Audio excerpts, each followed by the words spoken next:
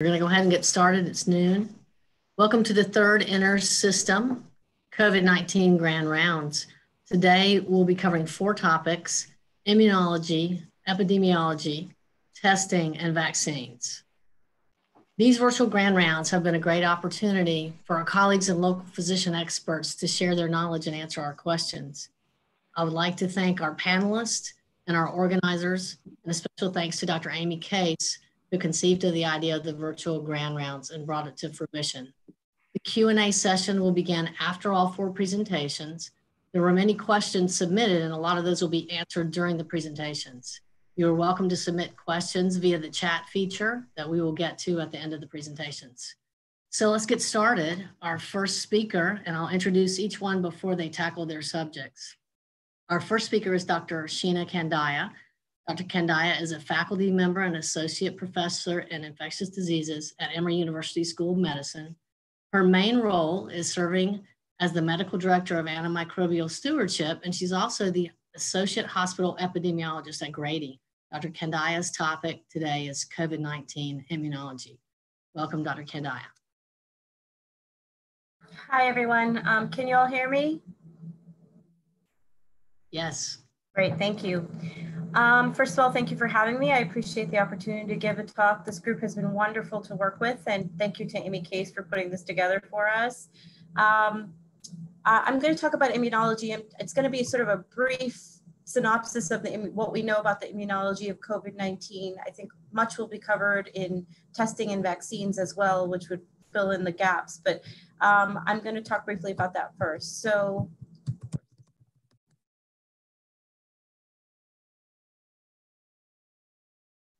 Dr. Kandaya, you're muted now. Sorry, my slide, oh, there we go. Okay, now we're moving. Okay, I have nothing to disclose. Objectives today, I'm going to describe the SARS-CoV-2 virus.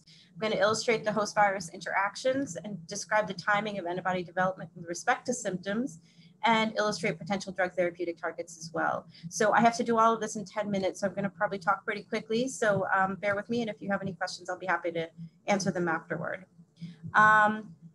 So I'm going to talk briefly about the viral classifications. There's 4 known human coronaviruses, and all of these 4 actually present as your upper respiratory tract infections. There are 3 that replicate in the lower respiratory tract, all of which I'm sure you're all aware of: MERS, SARS-CoV-1, and of course SARS-CoV-2, which we're talking about today.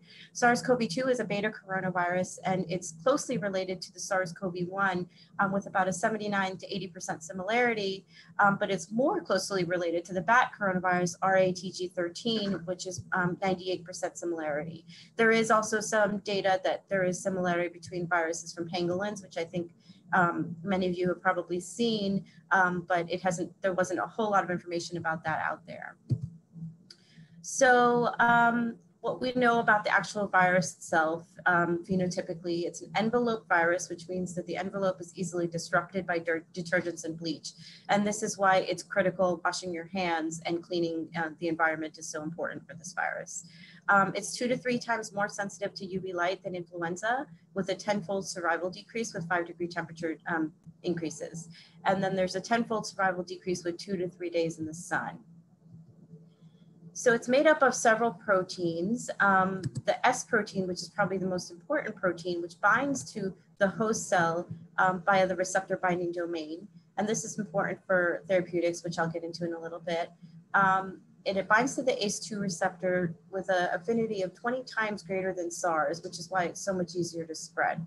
The S1 binds to the host cell receptor, and the S2 mediates the fusion of the viral and cellular membranes. Much of our antibody testing is directed at the S1, but it depends on what specific antibody tests you're actually using. Then there's the membrane protein, which is most abundant, and it defines the shape of the viral envelope.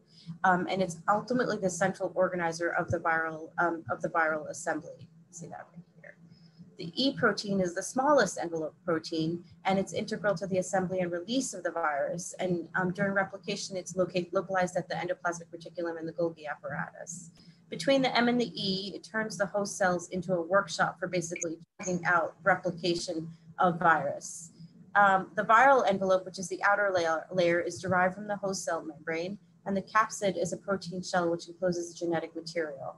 The N protein is within the capsid, and it binds to the virus single-stranded RNA and inhibits the host cells from the host cell defense mechanism, and also assists with replication.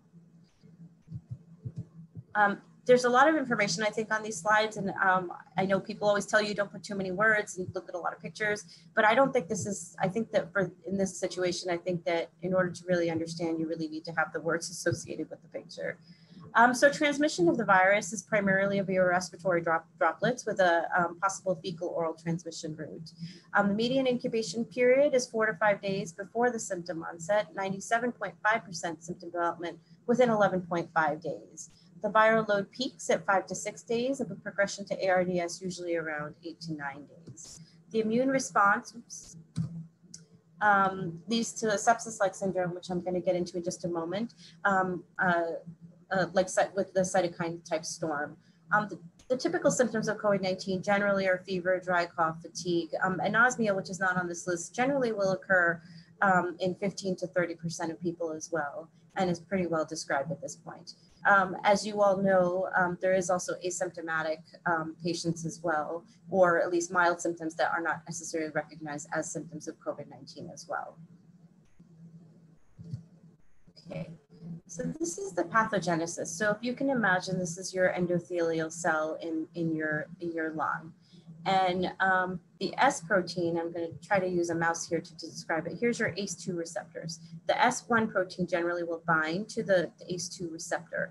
And the cell proteases, specifically this one, which is important, I'll tell you why, is otherwise known as the T protein, cleaves the virus and allows for entry into the cell. Material can also be entered into the cell by endocytosis. Within the cell here,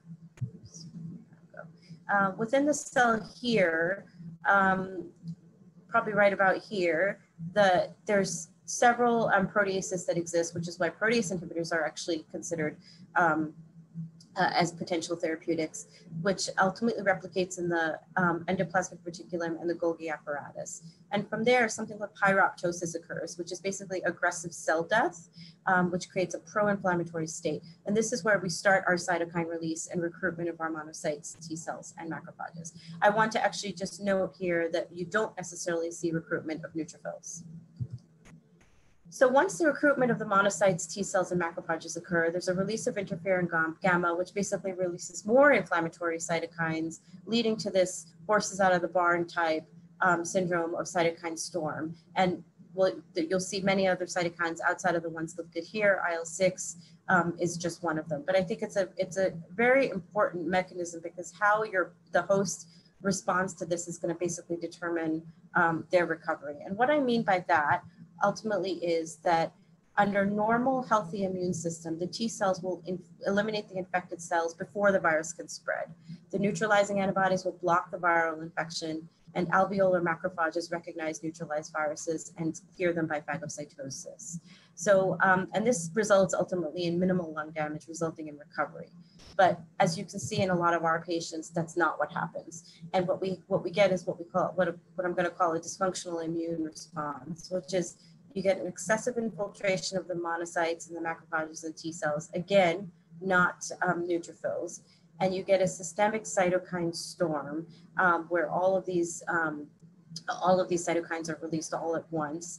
And basically, this is where the horse is out of the barn. And the T cells are fighting to sort of keep up. And at some point, they develop what we call T cell exhaustion. And they have reduced functional diversity, resulting in severe disease. So that's the T cell part. Now, the B cells actually also activate, and they release they create non-neutralizing antibodies, what we call an antibody-dependent enhancement, which actually enhances replication. And that's mediated through a complement pathway. And the reason all of this is really important is that it's when we look at immunosuppressants such as GCSF, and we look at IL-6 inhibitors, monoclonal antibodies, interferon gamma, all of tumor necrosis factor inhibitors, things like that. All of these are really important in this cascade, depending on which is probably the most active. And complement inhibitors, which haven't really been mentioned as much, do have a role in stopping this cytokine storm. So this is actually just a picture of a cell, and you can see that the virus here is binding with your S protein is going to be binding with your ACE2 receptor. Again, it's going to be cleaved by the T protein, which comes in, which allows the entry of the virus into the cell. Again, this is important because there are drugs out there. So I'm not familiar with this because it's not an American drug, but camostat mesylate is actually one of the ones that are being considered in other countries, which prevents viral cell entry. And then also the arbidol, which targets the S protein and ACE2 interaction, also are here. And then, you know, there are ARB antagonists as well. Trials going on specifically, I think losartan is going on that I'm aware of. And, you know, the thought of that is potentially some competitive inhibition with the ACE2 receptors that doesn't allow the SARS-CoV-2 to actually bind to the cell, to the receptor. So then the chloroquine and the hydroxychloroquine, and also actually azithromycin, tends to be more immunomodulatory, although it's not really clear. It theoretically could inhibit viral entry and endocytosis, again, through multiple mechanisms. And as I mentioned earlier, once the virus is within the cell, the virus is cleaved several times by multiple proteases. And this is where our lopinavir, our darunavir, and some of our ribavirin, the remdesivir and the favipiravir actually are acting on these proteases, not allowing, which actually inhibit at the replication site. So ultimately, assuming that the virus gets through all of this, it will assemble, and then it will go, it'll replicate, it'll assemble, and it'll be released through exocytosis just to go back and do more damage. Okay, so antibody development. The response to the antibody generally arises first against the nucleocapsid protein due to its abundance. There's a lot of nucleocapsid protein. It's very sensitive, but not specific, and there's a large amount of cross-reactivity to this nucleocapsid protein. In 4 to 8 days, the spike protein will actually, the antibody will start to develop to the spike protein. And that's a little bit more higher in the way of specificity.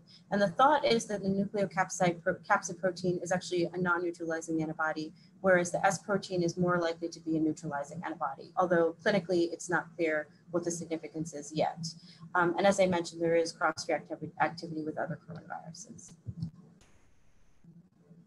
Okay, so just in terms of timing, as you can see, if you were to do a nasopharyngeal swab on, early when detection is unlikely, within 2 weeks, usually symptom onset will occur, and then followed by usually antibody detection already by week 2, usually 7 to 10 days, you start to see antibody detection.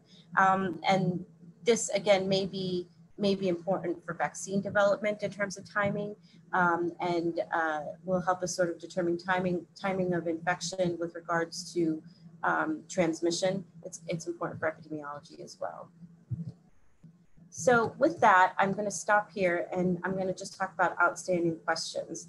I think there's a lot that we don't know about the immunology. We have an idea based on other viruses of how SARS-CoV interacts with the host, but I think there are still outstanding questions, like, does the strength of the antibody response correlate with the severity of disease? Does the timing of the antibody response correlate with severity of disease? And that, I think, is important, especially with patients who have persistently positive PCRs, which can, I think, over 40 days has been described. Does the strength of the antibody response correlate with the viral clearance rate? I think a lot of work needs to be done with that. And then how does the strength of the antibody response affect your vaccine efficacy? Nobody knows. So with that, I'm going to also just mention quickly about herd immunity. This is sort of a very basic slide, but herd immunity, you need over 70% of people to be immune to actually reach herd immunity. And really the way to get there, as we have with other diseases, is going to be probably through vaccines more than anything else. And the intermittent relaxing of our social distancing is going to be likely ongoing, especially as the season changes as well. So I don't think that herd immunity is on the horizon anytime soon. We think that there's immunity for the survivors, but again, we don't have enough information yet. It's too early to say. So more to come. Thank you. Thank you, Dr. Candaya. Our next speaker will be covering epidemiology, and that's Dr. Danny Brandstetter. Dr. Brandstetter serves as Medical Director of Infection Prevention and Infectious Diseases at Wellstar Health System. He's an active researcher serving as a primary investigator on studies with the Wellstar Research Institute. He received his undergrad and master's degrees from Vanderbilt and his medical doctorate from University of Tennessee. And he's currently pursuing a master's in healthcare management at Harvard School of Public Health. So welcome, Dr. Brandstetter.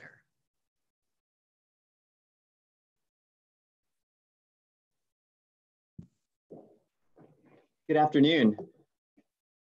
Today, I want you to try to think about how infectious is this? Where might this have came from? And what's the fatality rate? But to do that, we got to look at some numbers. So what's your number? Is it cases? Is it death rate? Case fatality? Incident rate?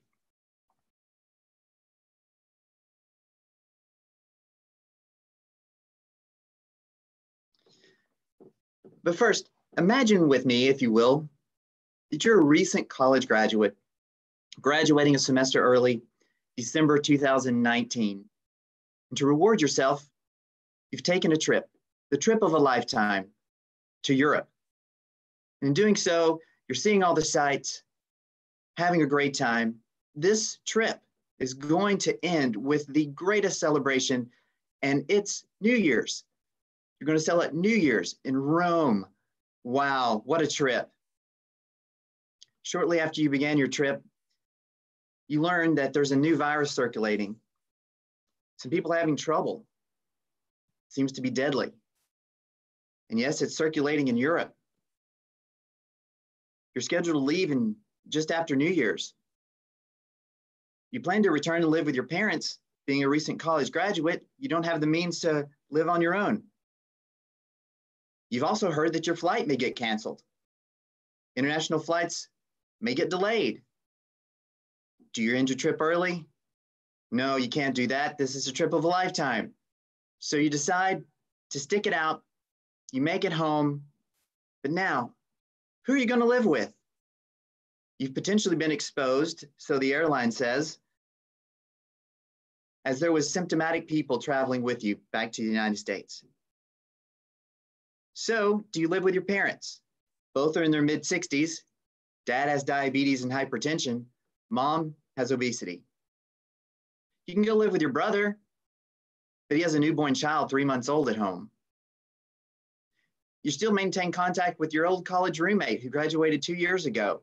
She has her own place. She recently started chemotherapy. Take a moment, take a poll, and let us know what you think.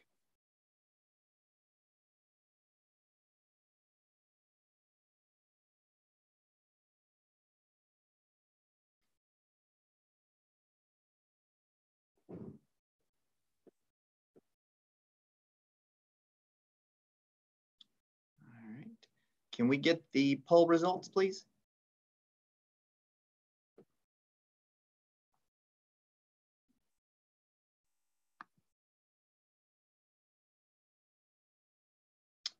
All right, 85% said you're going to go live with your brother. Great sibling.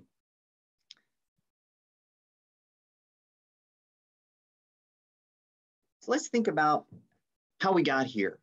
You've already heard that this virus is very similar to a bat coronavirus. And this is a phylogenetic tree, kind of a family tree, looking at where it fits in. You can see the coronavirus, the beta coronaviruses are in the right-hand corner. Highlighted in red is the one circulating in China. The bat coronavirus you've heard about is on the lower list of red there. It's also similar, but not quite closely related to the coronavirus called MERS, as you can see with the blue arrow. So where did it come from? Did it come from a bat? It is very closely related. There definitely was some circulating in bats in open markets. Could be related to a pangolin, but also there's some coronaviruses in other animals, such as the civet. And I hear people like coffee, so watch out for those specialty coffees, folks. The link here is that the ones circulating throughout the world are very much closely related and continue to circulate. So looking back in December, as the first cases were isolated in China, we see that the phylogenetic tree on the left, it's really busy, but just notice that it's pretty single-lined. But we progress all the way through mid-March. As you can see, it's spread around the globe in quite a quick fashion, and we see a little bit of diversification going on, but still closely related. Within the United States and South America, you see the very similar regions, as well as within China, there's still very similar strains circulating.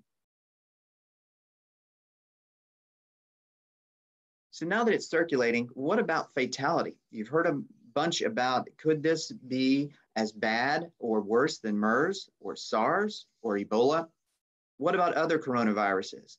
Well, looking at this through May 15th, 2020, we can look at case fatality rate as taking the deaths over the known positives. And within the United States, we see about a 6% case fatality rate.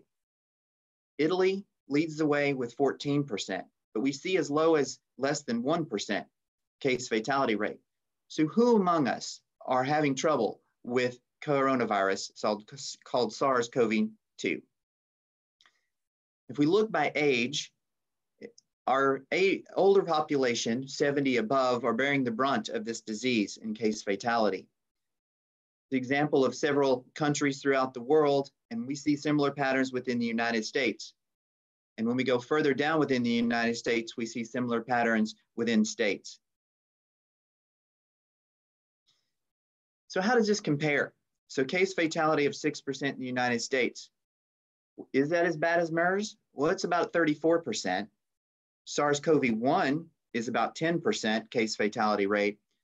A very known entity to all of us throughout the world is influenza, has a 0.1 case fatality rate. Now keep in mind, case fatality rate is deaths divided by number of confirmed cases. So as testing increases and more screening happens and understanding of incidence within the population, case fatality rate will change. So what about non-infectious case fatality contribution to COVID-19? This is a report out of China, and we see that cardiovascular disease and diabetes are the top two trends. We see that also in the United States, in addition to age as a comorbidities, are problems with COVID-19 as far as fatalities. What you don't see specifically listed on this graph is obesity, but we're seeing that as a contributing factor to overall mortality, not only as a factor of itself, but also with known cardiovascular disease and its contributions to diabetes as well. One item on here that you do not see is smoking. We all know that smoking increases our risk for pulmonary pathogens, such as influenza and coronaviruses, such as SARS and COVID-19. It's interesting because it not only increases its risk for the damage that smoking does to the lungs, but also it's a risk of transmission as the hand comes toward the face and mouth for a vector of transmission. So how infectious is it? Looking at that, we look at reproduction number. How many people will one person affect subsequently? On the left-hand panel, you'll see an example of one person infecting one other. This is an R of 1. The most common that you know about this that's close to an R of 1 is influenza. Other infections have a higher number of R. The example on the right-hand pane is 4.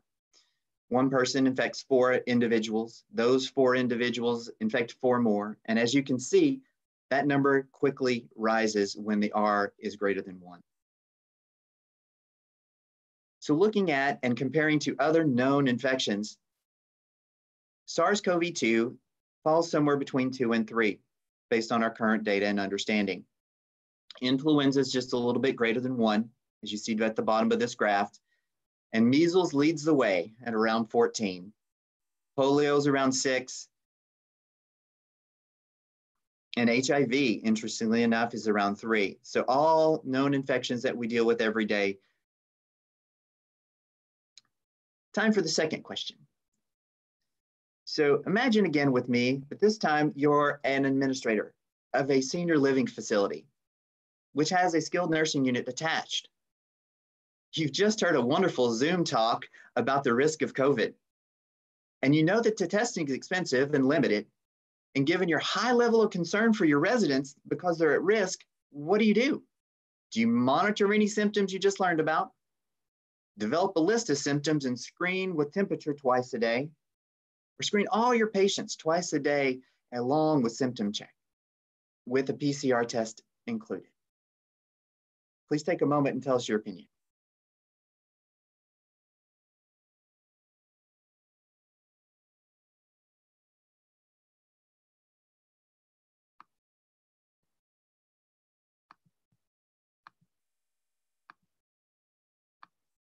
Okay, can we get the poll results, please?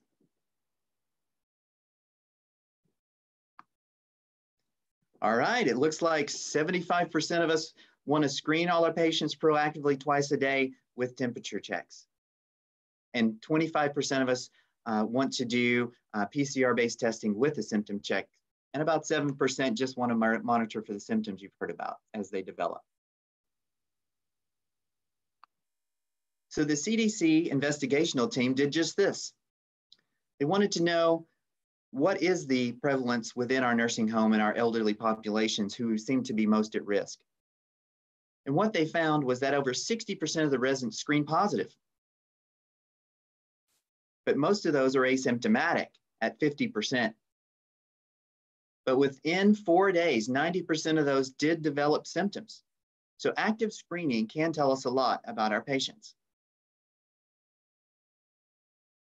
So what does screening actually tell us? And we'll learn in a few minutes about PCR-based testing and what that tells us. But what we know is that infectivity, and that's being able to isolate a virus that is replication competent, meaning that it can form another virus, infect other cells, can be isolated from individuals about 2 days before symptom onset to approximately 9 days post-symptom onset. Any sooner than that probably is not replicative competent, meaning it does not have an infectious virus enough to spread, all the way out to 9 days post-symptom onset. Compare that now with you for a second to actually detecting it by PCR. This can be seen as early as 6 days prior to symptom onset, and as far out and probably longer, as we'll learn, greater than 6 weeks post-symptom onset. So remember, there's a difference between detection by PCR and infectivity. So the takeaways from today, thank you for taking the time to take 2 quick journeys with me as a system administrator and as a former recent grad college student.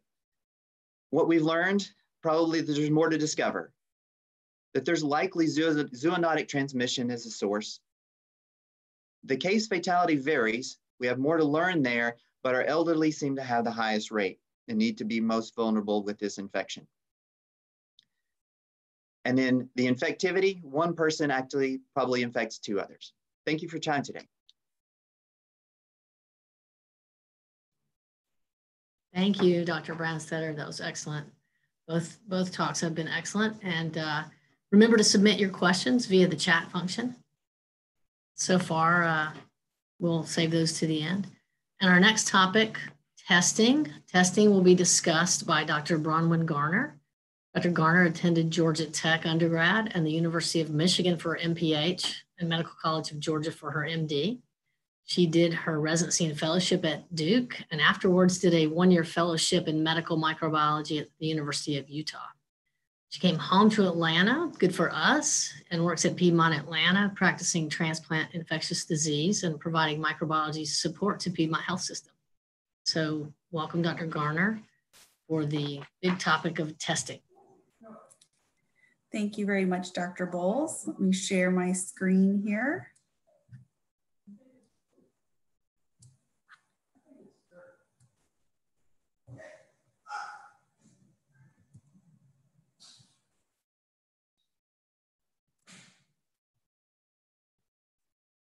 Okay, can everybody see that?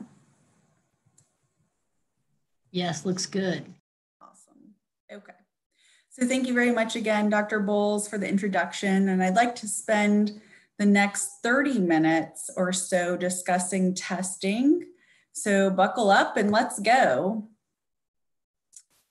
So just to sort of introduce testing concepts, there are a few basic ideas that we should review before jumping into testing. And this concept refresher will be pretty important when we discuss whether or not a test is accurate or can be trusted. And so bear with me as we continue on from Dr. Brandstetter's epidemiology journey to the testing basics epidemiology journey. So each test has the following performance characteristics. The first is analytical sensitivity. The second is analytical specificity. And sensitivity is commonly referred to as the LOD, or limit of detection of molecular diagnostics. And analytical specificity can be thought of as cross-reactivity. Both of these characteristics are determined in vitro and sometimes in silico, as many of the cross-reactivity studies have been done for COVID tests. And, again, these are all derived within the lab. Clinical sensitivity and specificity are the characteristics of the test when applied to populations. So when you hear people describing the sensitivity of a PCR, they're commonly referring to this statistic, the clinical sensitivity. Finally, the real number that clinicians want is a positive or negative predictive value. And that's demonstrated here. These numbers are commonly referred to as false positive or false negative rates. And the trick to this number is that the prevalence of disease actually influences this characteristic. So as demonstrated on this graph, as the prevalence of disease goes up, the positive predictive value shown in blue here also goes up, meaning that the more common COVID is in the community, the more you can trust a positive test. On the flip side of the coin, the negative predictive value goes down, which is the green line here, as the prevalence goes up, meaning that the more common the illness is in the community, the more likely your negative test is a false negative.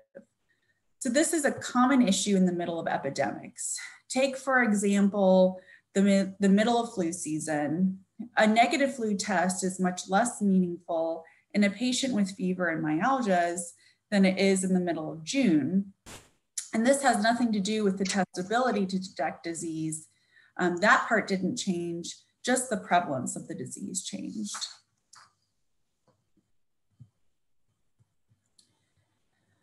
This will probably become a familiar graphic towards the end of the talk, but we also need to discuss important virology, as brought up earlier by Dr. Candaya. So here's the structure of SARS-CoV-2, important. The main targets are the proteins on the outside here and some of the genomic RNA. Typically, you want to target preserved portions of the virus so that testing is reliable and reproducible throughout seasons of illness. So here, this cartoon virion and schematic of its positive sense RNA sort of point to some common targets, which include the spike protein here, the nucleocapsid protein and its domains, the membrane protein, the envelope protein, and then also these ORF regions, and right here, RDRP domain on ORF1b. Just to note, the envelope protein is not 100% specific to SARS-CoV as discussed earlier, This protein is shared with other bat coronas and can cross-react. Epidemiologically, however, we think that SARS-CoV is the only currently circulating bat corona in the population, and so that cross-reactivity is less important.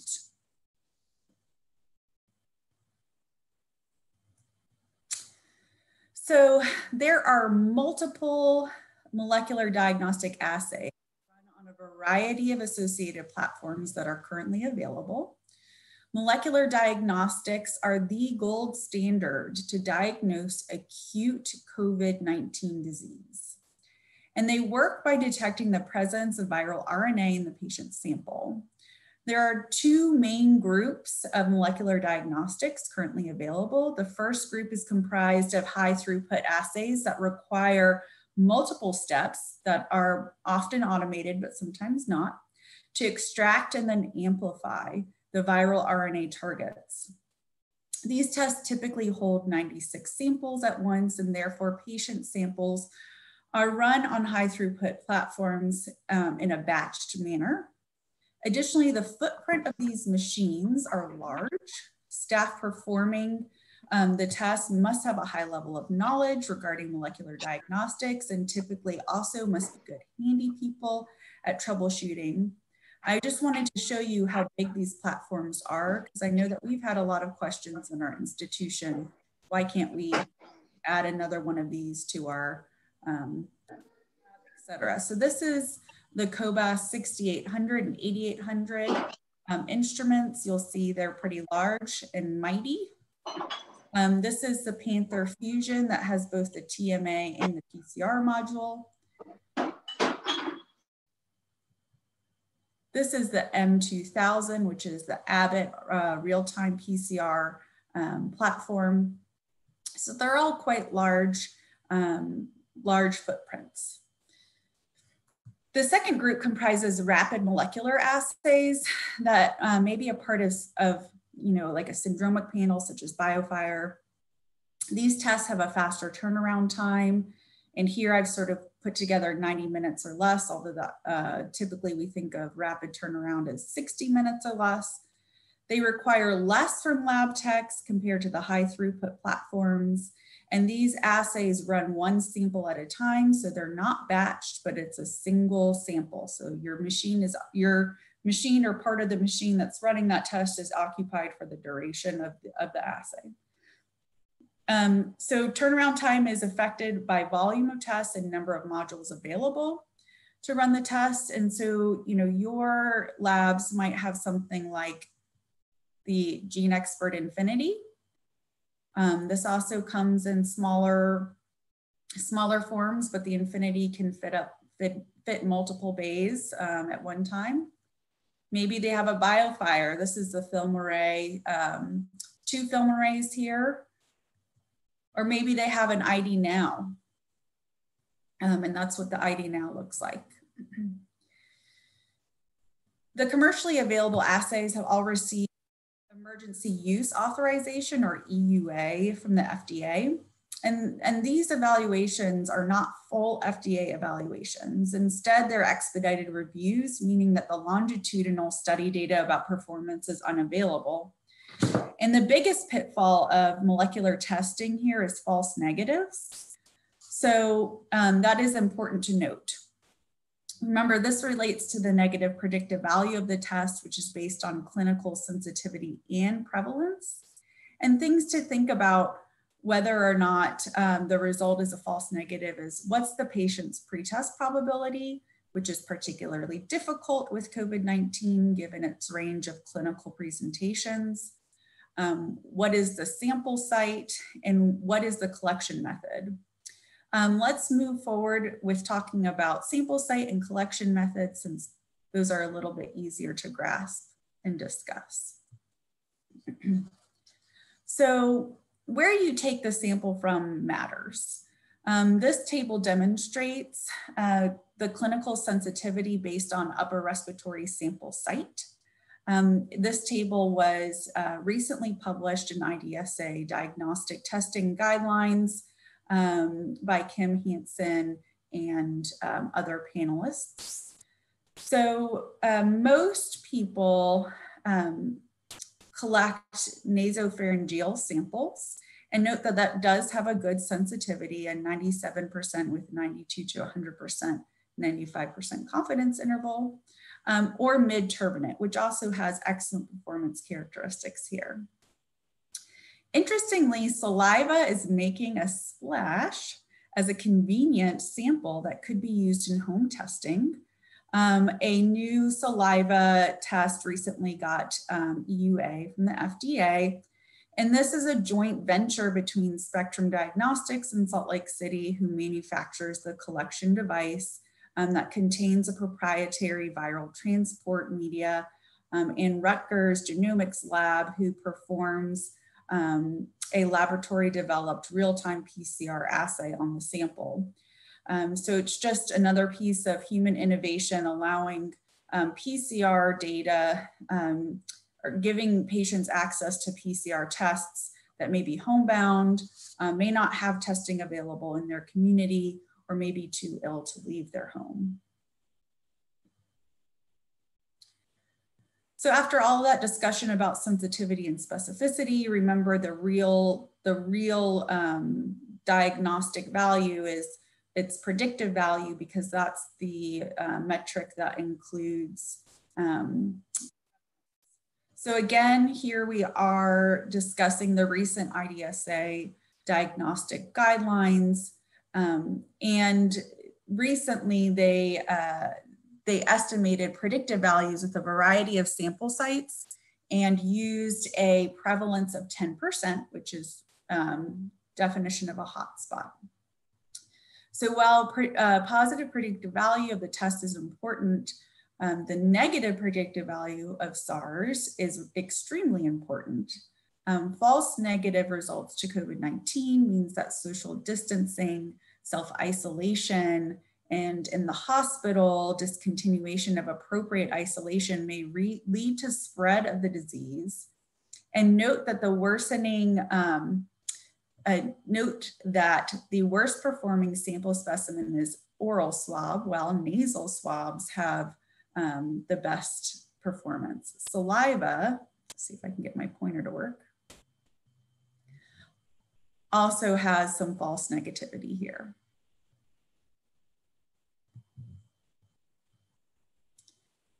So if you're curious then, well, what do we do if we think that the patient has COVID, even though their initial test was negative?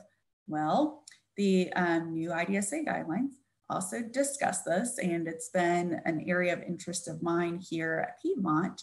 How do we determine who's a candidate for repeat testing, and what do we use to repeat their test as far as sample site goes?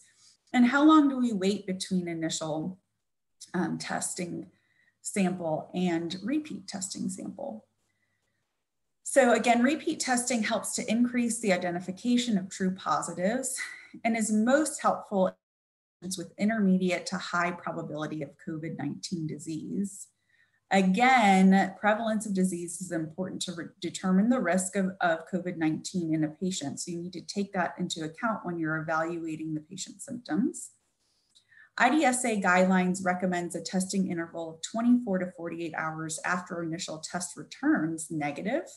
So when you get that first negative back, then you can reorder your test 24 to 48 hours later.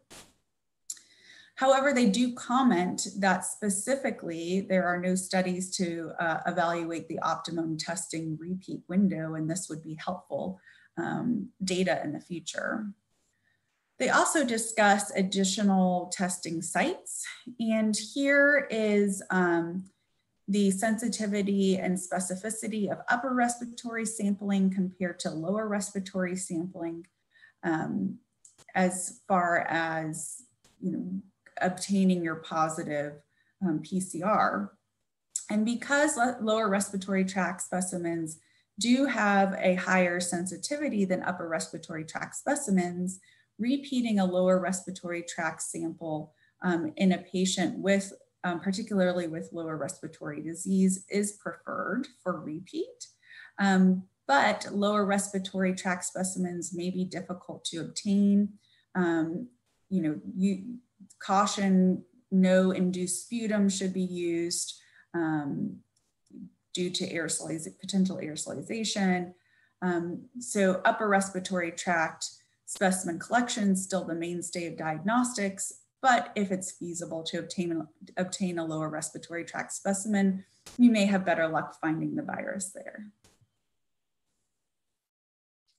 But what about the flip side of the coin? What about people who are asymptomatic? Do we test them? Who needs to be tested? When do we test them? How do we test them? These are all really good questions that are just being answered.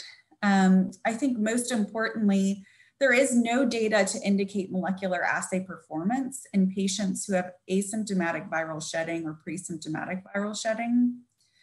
Moreover, there's little data describing infectivity of people with lower levels of viral shedding, and much is really unknown about the role of asymptomatic and pre-symptomatic spread because it's so difficult to study. So recent IDSA guidelines did use some studies of, recently the IDSA guidelines looked at two different populations where asymptomatic testing may be useful. The first population were people who had known high-risk exposures to COVID-19. And the second group of people were asymptomatic and unexposed patients, but were inpatient. So to answer the first question, IDSA used a series of studies of close contact transmission clusters to make the following recommendations regarding testing in asymptomatic people outside the hospital, but with likely exposure. The panel evaluated studies that reported the prevalence of COVID-19 among asymptomatic individuals in household clusters, nursing home outbreaks, active surveillance of passengers quarantined on cruise ships or passengers of repatriation, hospital employees with close contacts to COVID-19 positive patients, and customers and employees of a restaurant that had a COVID-19 outbreak. And interestingly, these studies all showed a pretty high prevalence, so between 10 and 50%. And so therefore these settings, one could conclude a substantial amount of transmission was occurring, and therefore you were able to suspect high likelihood of transmission prior to testing. So if you assume the overall sensitivity rate between 75 and 95% to tests, you would expect some false negatives in this population. And because of that, moreover, testing of this population may not actually lead to any sort of actionable outcome because quarantine of this group would still be indicated. Moving on to the second group of people, one other thing that they discussed was when the best window was to test these asymptomatic but exposed patients.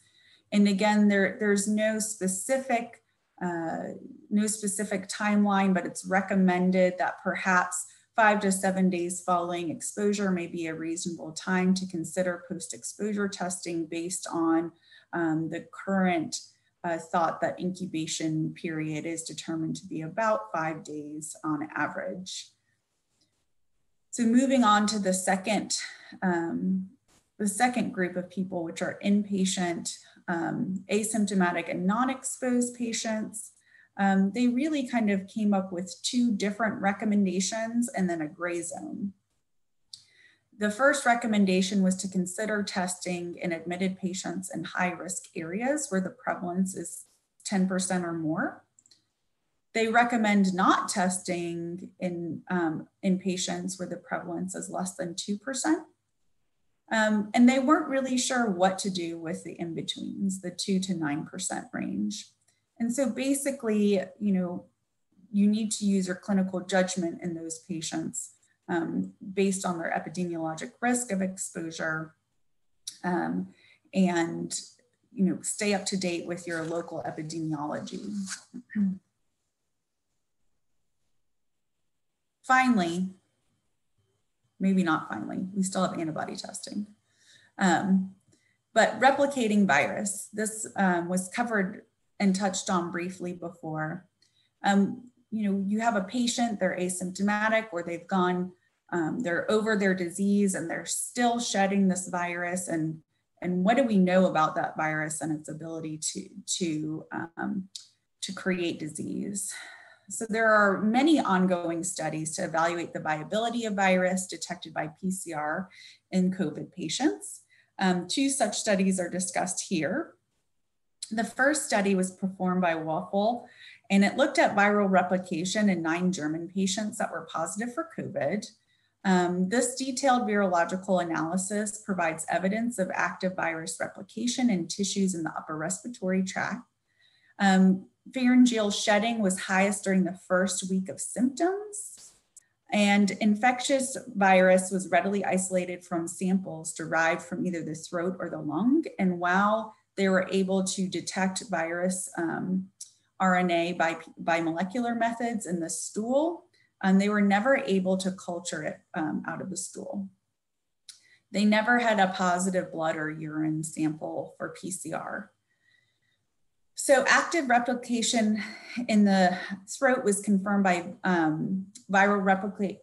virus replication in culture.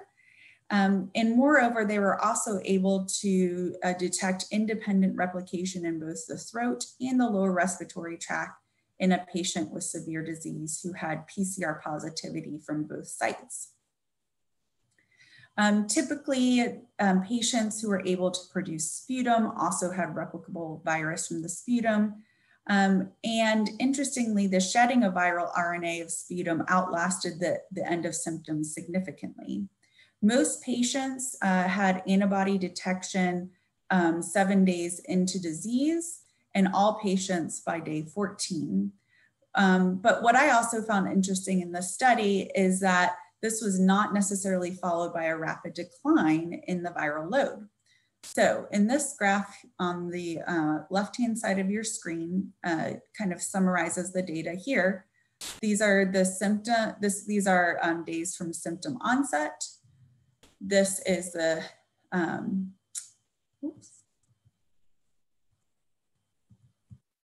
this is the inoculation of virus resulting in positive culture from throat and nasopharyngeal swabs. This is inoculation of sample into viral culture that did not grow. And then here is this seroconversion of patients. So again, you see viral shedding despite seroconversion, which I thought was interesting. So we'll move on to this graph here. A second study performed by the CDC evaluated the first 12 patients with COVID in the United States. They detected viral RNA and cultured virus from upper respiratory specimens, even from patients with predominantly lower respiratory illness.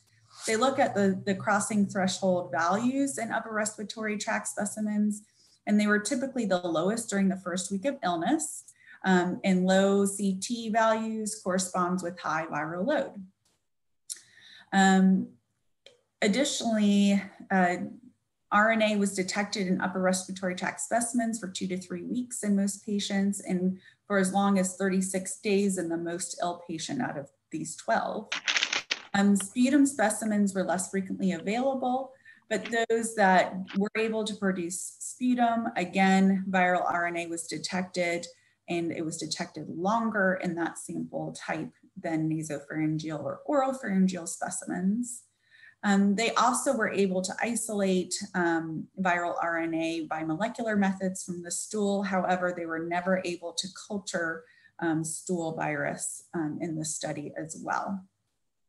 So what you're looking at here to kind of summarize this study is the Kaplan-Meier curve of, and the survival is the virus survival on this side here. And the days from symptom onset is here. And so you note around 9 days, here's the actual data. The dashed lines represent confidence intervals. You notice that at day 9, culturable virus approaches 0. So what's important about this? Well, now we have data that regarding recoverable infectious virus, but there are a few drawbacks about these types of studies that we should discuss. First, while these studies are very interesting, especially to the virologist and me, it doesn't really answer the question of transmission at low levels of viral shedding. And second, viral culture can be difficult and sensitivity sometimes is poor. So it's possible that while in vitro, these lower levels of viral shedding didn't create a pathogenic effect in cell culture, transmissibility in the population could potentially exist. So really, we need to sort of understand immunity and transmissibility. And with that, we'll discuss antibodies. All right, guys, hang in there, almost done. So antibody testing has been an area of great interest. It tends to be quick, relatively cheap, can be done point of care, depending on the assay. Most tests are designed to detect IgA, IgM, and IgG, or a combination. The convenience of a finger prick and lateral flow assay in the office can sometimes come with the price of decreased specificity, in particularly with the IgM antibody. In this antibody section, we'll quickly review important testing characteristics for interpretation, review IgG testing, as that's the most widely available and requested review antibody test, and it has probably the most epidemiologic significance. So real quick, let's take a look at our negative predictive value, positive predictive value graph. And here, for antibody testing, the positive predictive value is important and is tied to the specificity of the test. The specificity of the test is linked to the test's ability to correctly isolate antibody for SARS-CoV-2 and nothing else that may be similar. Again, positive predictive value is based on specificity and prevalence.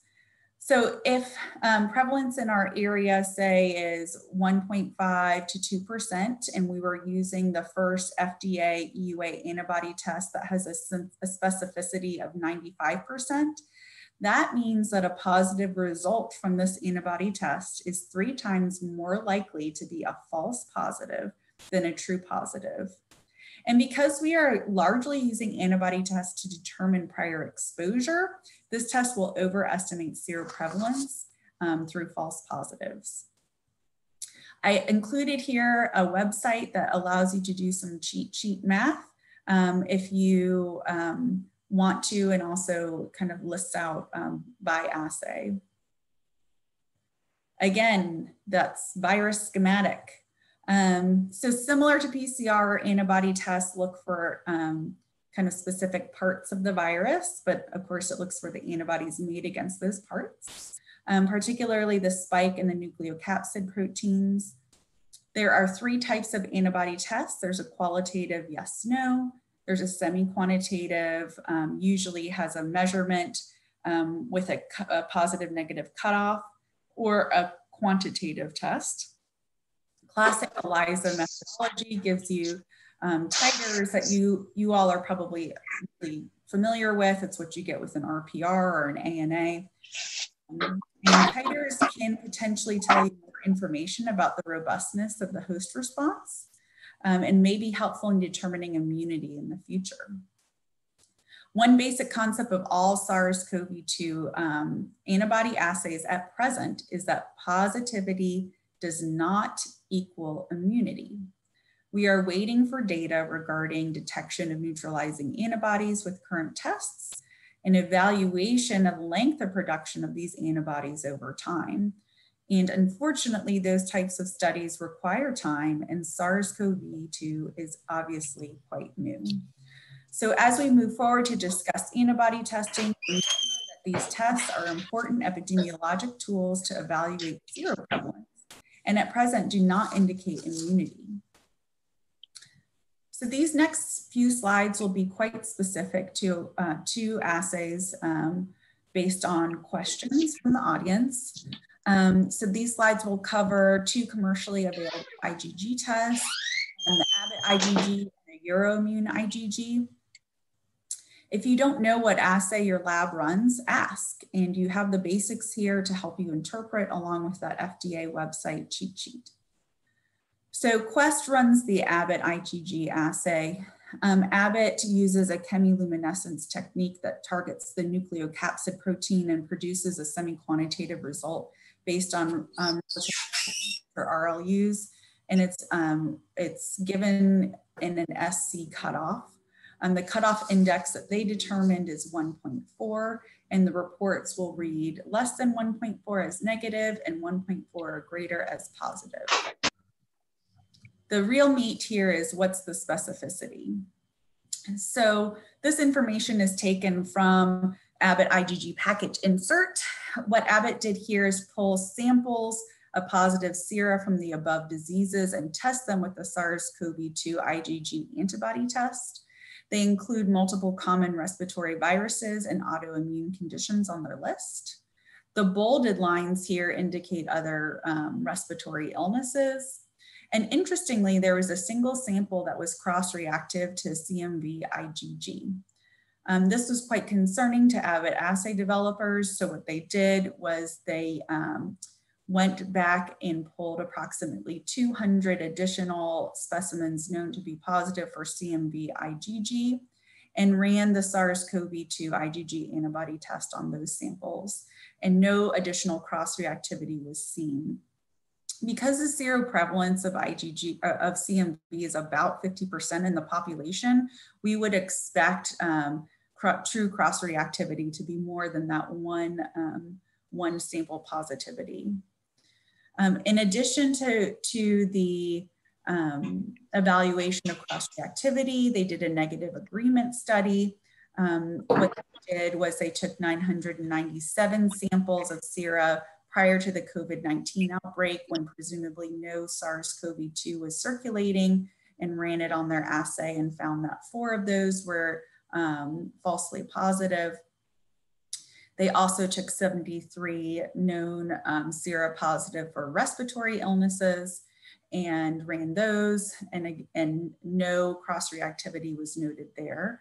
So based on this data, Abbott determined the specificity of 99.6%, and this specificity has been demonstrated at, you've probably seen it on the news, a couple of different places throughout the United States. Sensitivity, really, this is a positive agreement study. What they did here was they took 122 samples of blood from 31 patients who had SARS-CoV-2 documented by PCR. And they took these samples at a variety of different times from symptom onset. And so you can see here the progression over time. And remember, we're talking about IgM. So you can see the progression over time, that by day 14, all of these 31 patients had samples positive for IgG.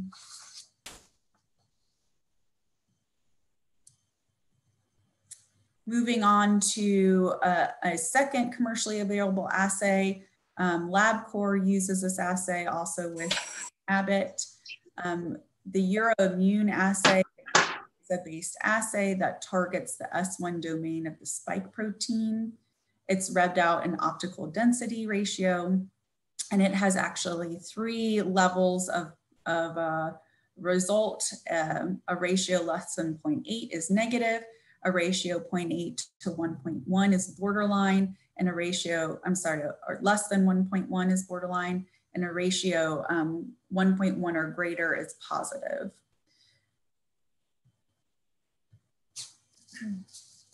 So this data is from the Euroimmune IgG package insert. The top table demonstrates patients who are positive for SARS-CoV-2 RNA and their corresponding blood draws, and the positivity of those blood draws for IgG at that time. You can see that there were fewer patients included in the study, but nonetheless had fairly similar results.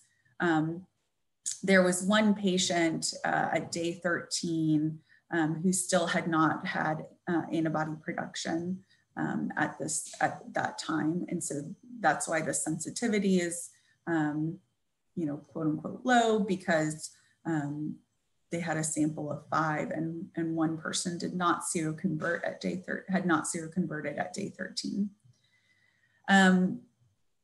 They also did a cross-reactivity analysis. Here, they looked at sera from patients with acute EBV infection, autoantibodies, rheumatoid factor, flu, and bacterial pneumonia. They did note some cross-reactivity with autoantibodies, and interestingly also against influenza. And this yielded a sensitivity of 98.5%. To further look for any sort of cross-reactivity in a negative agreement study, they took healthy blood donors from 2010 and 2017 and children ages 3 to 10, sort of at the beginning of respiratory virus season, just before coronavirus hit, when the presumed prevalence in Europe was 0, and ran these sera on the COVID-2 assay and had resultant low-level positivity amongst these samples, so about 99% correlation there. So overall specificity reported by Euroimmune is 98.5%. So with that, I hopefully haven't bored you to death and have tried to stay within my 30 minutes here. Molecular correlation, there needs to be much more research here. And again, a lot of understanding about testing, of fine-tuning antibody testing, of fine-tuning collection methods, and RT-PCR assays comes with time and study. One of the important questions that we need to ask is molecular correlation positivity with transmissibility. How do we interpret those patients that have prolonged viral RNA shedding? And that will really take some transmissions-based evaluations. We need to understand how to appropriately test asymptomatic patients. We need to evaluate and explore home testing, given the importance of social distancing in this epidemic. You'll see more discussion on antigen testing. I did not cover that here because it's new and tends to be less sensitive compared to molecular diagnostics.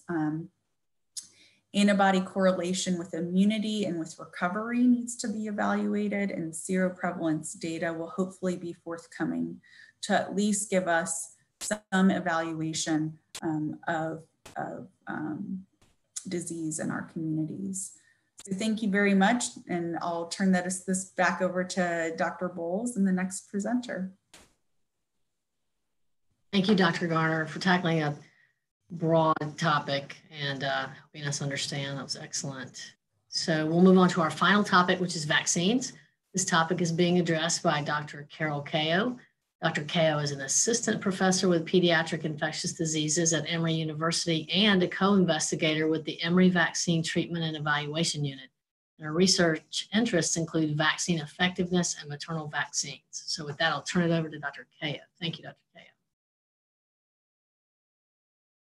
Great, thank you very much.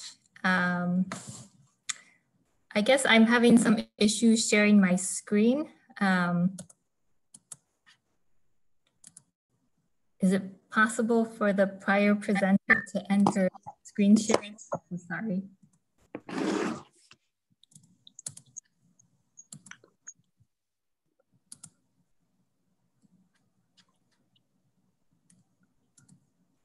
Good job, we can see it. Okay, perfect. All right.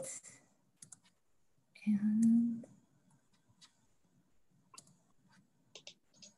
all right, perfect. So we are in the home stretch, and I will just very briefly go over this topic of SARS-CoV-2 vaccines. So similar to many other unprecedented events occurring right now in the world, vaccines against SARS-CoV-2 are being developed at rapid speed, with the phase 1 Moderna vaccine trial launched less than 10 weeks after the genetic sequence was first released. And as you may have seen in the news, Emory was actually one of 3 sites in the US that was conducting this trial. And on the right is a photo of an Emory MD PhD student who was one of our very brave volunteers. So typically a vaccine candidate first undergoes preclinical testing in animal models to determine immunogenicity and safety under good laboratory practices, which with SARS-CoV-2 has been a limitation because there are not great animal models of disease. Then vaccines for humans have to be produced under good manufacturing practices to ensure quality, which requires dedicated facilities, personnel, and materials. And only after that, vaccines can then enter phase 1 studies to evaluate safety, followed by larger phase 2 studies, and then phase 3 studies where efficacy and safety need to be demonstrated in a large cohort prior to vaccine licensure. Even after a vaccine is licensed, it takes time to manufacture, distribute, and then physically administer these vaccines to large groups of individuals. So in our current situation, many of these steps are being compressed under the newly formed NIH-sponsored ACTIVE initiative. The public and the private sectors are collaborating broadly to very quickly generate very essential safety and efficacy data for multiple vaccine candidates in parallel. So in the short term, social distancing measures are decreasing community transmission, but enormous economic costs.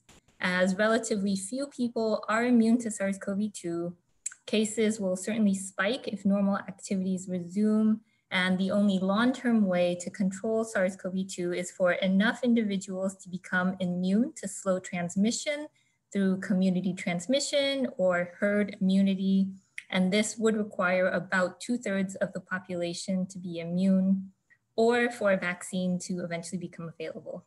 So in this recently published paper in Science from France, they estimated that as of early May, 4.4% of their total population has been infected with COVID-19.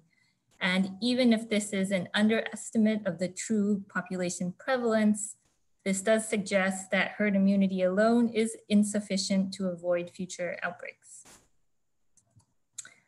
So much of what we assume about the immune correlates of protection is based on our knowledge of SARS-CoV-1 and MERS.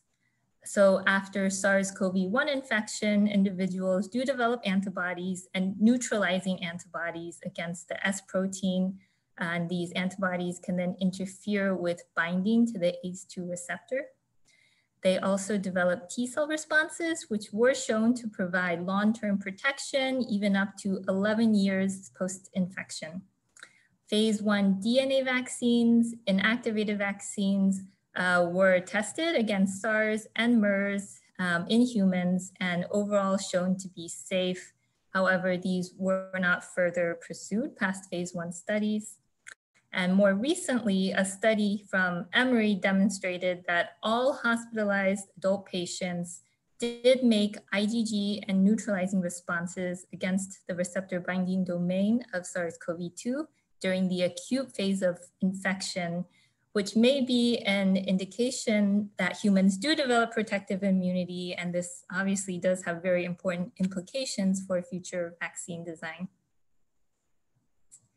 So I know you are familiar with this picture of the virus. So like SARS and MERS, the recent SARS-CoV-2 is a beta coronavirus, and its genome encodes for multiple structural and non-structural proteins. So there are several major vaccine platforms that are being used to create vaccines: traditional recombinant protein vaccines, replicating and non-replicating viral vectors, and nucleic acid, DNA, and mRNA approaches. So each of these vaccine platforms has advantages and disadvantages in regards to the speed and flexibility of manufacturing, the scale and the cost of manufacturing, safety and vaccine reactogenicity, the profile of the immune response that's generated, vaccine stability, and cold chain requirements. So for example, RNA and DNA-based platforms can be made very quickly because they don't require cell culture. However, there are no currently approved RNA vaccines, so this would be a relatively novel technology. Live attenuated vaccines have been used and existing infrastructure does exist. However, these take longer to manufacture, and because they are live, safety will need to be very carefully monitored.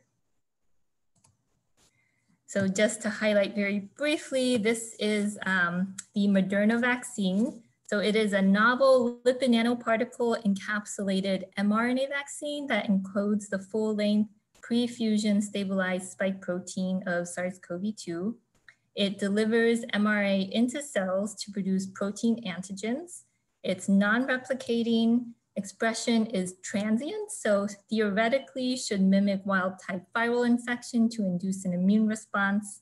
And this platform has been used to develop vaccines against CMV, human metapneumovirus, parainfluenza, and influenza, although none have been licensed. And this vaccine is currently in phase 1 trials at 3 US centers with plans for phase 2 and perhaps phase 3 trials to start as early as this summer. So this is just a table of an overview of the numerous vaccine candidates that are in phase 1 and phase 2 clinical trials. And you can see on the bottom, there are over 100 in preclinical stages of development. And updated information about SARS-CoV-2 vaccines can be obtained from the WHO draft landscape of COVID-19 vaccine candidates. And so I'll just very briefly touch upon this concept of antibody-dependent enhancement, which was seen in SARS-CoV-1 and MERS vaccinated animals, and thought in part due to poorly functioning antibodies or a Th2 skewed immune response to the vaccine. This was also seen infamously in very early formalin inactivated RSV vaccine trials in infants, and then more recently in dengue vaccine trials. And whether this will be seen with SARS-CoV-2 really remains to be determined. So many outstanding questions remain, such as vaccine effectiveness in the real world. So we know, for example, with seasonal influenza that with any given year, we get about 50% vaccine effectiveness. However, this is better than 0. And even for those who get flu that have gotten the vaccine, it still does protect against severe influenza, hospitalization, and mortality. Such as the previous speakers touched upon, duration of immunity is really unknown. Up to 95% of COVID-19 cases do induce some level of antibody and neutralizing antibodies. And with SARS-CoV-1, we know that the neutralizing antibody titers subsisted close to 3 years, and viral specific memory B cells persisted up to 6 years. The testing for immunogenicity in diverse populations will be very important. So we know that SARS-CoV-2 causes severe disease in the elderly. So this is obviously a very important population to target. However, we also know that they respond poorly to vaccines due to immune senescence, and they often require higher doses or the need for an adjuvanted vaccines. And then a few practical issues that have been highlighted in the news. So how quickly and how much vaccine can be produced. So likely upfront, there will be a short supply of vaccine, and healthcare systems will have to come up with strategies of which populations to target. So is this healthcare workers, the elderly, those with high-risk conditions? Cost and vaccine hesitancy are also issues that have been in the news recently. And then very importantly, short and long-term safety will need to be carefully monitored as many of these clinical trials are being fast-tracked. So this is a very rapidly evolving field. However, it's very encouraging that many scientific fields worldwide are collaborating together to reach a common goal. So thank you very much. Thank you, Dr. Kao, for an excellent presentation. So let's move on to some of the questions that we have gotten through chat. And one that was answered by Dr. Candaya, I think is an interesting question for the group. So Dr. Candaya, will direct this question to you, and that is, what data are there on the relative severity of patients who are immunosuppressed at baseline who become infected with COVID-19? Is there any evidence that the immunosuppression can be protective against that inflammatory response, or are these patients more at risk? That's a great answer to share, I think, with the group. I'm not sure if Dr. Candaya had to drop off. So we'll move on to another question, and we can go back to that one. Dr. Garner, there are a lot of questions about the sensitivity and specificity of rapid testing, and then even that here in Atlanta at Mercedes-Benz Stadium, it looks like they're doing saliva testing. So could you comment on some of the, there was a question of whether that's an antigen test. So we'd love to hear your thoughts on that. Okay. So I think you have to really separate tests into the category of procedure in order to really understand sensitivity and specificity, because they really are going to vary based on the methodology. PCR testing in general, it's quite specific. Rarely do we have cross-reactivity from PCR-based testing. And so if you're talking about a molecular diagnostic platform, in general, those tend to be pretty solid. The specificity, the sensitivity of molecular diagnostics is the thing that's concerning, and typically depends on collection methodology and then the lower level virus that you have shedding, depending on the assay.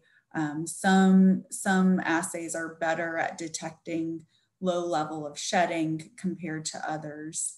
And that's where, a lot of this news about ID Now has come out, their ability to detect sort of the lower level of shedding, particularly if the sample was diluted in transport media, has been questioned. And that really is a rapid test, along with things like Gene Expert by Cepheid, which has very good performance characteristics. So, it really is dependent assay to assay. So that's why it's really important for you to have a good relationship with the lab that you're sending your PCR tests to. Antibody testing, very similar, except you kind of flip the testing characteristic that you're concerned about, which is the specificity. And for those antibody tests that are available that have undergone FDA EUA, I put a link there to a little cheat sheet that shows you mathematical breakout based on a prevalence rate of 5% as far as the positive predictive value of the test and the negative predictive value of the test. So make sure you're using those sorts of resources when you're interpreting. Antigen testing, it's just so new. I don't know that I can comment much on it other than in general, antigen tests can be easier to perform, but again, commonly are at the sacrifice of good performing characteristics. So they tend to be less sensitive and less specific than PCRs for acute diagnosis. I will say that the one that is currently on the market by Cadell Laboratories still requires a nasal swab. So operationally, it's not so different from a molecular diagnostic study anyways. So saliva, back to saliva, that's pretty interesting. I highlighted sort of the pooled analysis. It's hard to know at this point in time if it's sufficient as a standalone specimen. There's good data out from a couple of different places, including the Wadsworth Institute in New York, that recommends sort of co-collection of saliva along with nasopharyngeal swab to help increase your sensitivity. And there are many institutions where saliva is just collected in a conical tube and sent down to the lab to be combined with nasopharyngeal samples. I think one thing to caution is that you don't want the tube to be too skinny, and it needs to be kind of a direct sample to test, because there is no transport media. If the tube is too skinny, the outside becomes contaminated easily and puts your lab workers at risk for transmission. Thank you so much. Dr. Candaya, thanks for rejoining the question about immunosuppression at baseline and whether that's protective. Interesting question. Yeah, so I think I did answer it in the chat. I'm sorry, I probably should have waited till the end. But I looked at this specifically yesterday, and I think that's actually part of the issue is using monoclonal antibodies, which are immunosuppressives for both. There's people who are looking at using it both for treatment as well as prevention, and exactly for the reason of suppressing the dysfunctional immune response.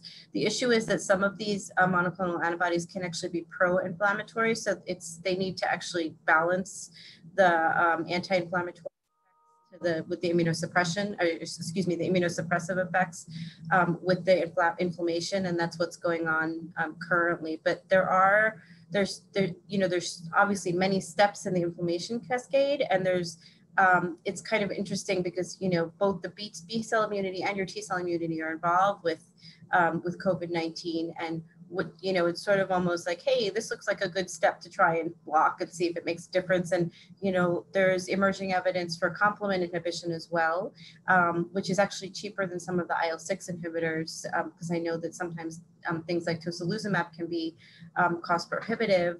But it's very early, and I think there's studies being looked at for patients who are on Humira, which is a TNF inhibitor, to see whether they actually perform better for those who are infected with COVID, if their outcomes are better, but nothing yet. It's coming, I think, very soon. Great, thank you. All right, we had a question for Dr. Brandstetter. As far as epidemiology, why do minorities and African Americans do poorly with COVID infection? Dr. Brandstetter. Excellent observation. Recent reports from MMWR have highlighted that racial and ethnic data is showing that there's some disparities and may highlight some underlying issues that are already there. So certainly the full understanding of why this is occurring is not there. But what we do know is that public health emergencies and pandemics, such as COVID-19, do highlight underlying disparities in health that already exist. So not a complete answer, but certainly highlighting some of those disparities that we need to make up as far as the world goes. Thank you. There was a great question. That was a great question. Good answer. And there was a great question for Dr. Kao about the vaccine studies that I see that you answered, but maybe want to answer for the group about as far as who's participating in the vaccine study. Sure. So the vaccine study with Moderna is being run through the vaccine treatment and evaluation units. And these are NIH-sponsored sites across the United States whose purpose exists to provide existing infrastructure to kind of run clinical trials for vaccines of pandemic importance. So they exist basically to do exactly what's going on right now. Great, thank you. There's a question for the group, maybe more for Dr. Garner, and that's, how should we approach asymptomatic patients who are starting to come back for elective procedures, specifically, should they be tested, and how would that, I think you pointed out, may not change the plan, but if you could comment on that, that's a real common question.